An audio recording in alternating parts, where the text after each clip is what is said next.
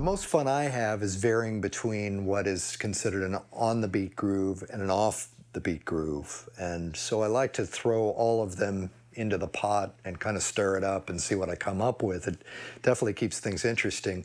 But I like to go back, and just think about each thing conceptually, just playing straight on the groove or playing straight off the groove. So I'm going to give you an example of straight on the groove for now, so you can kind of see what I'm talking about.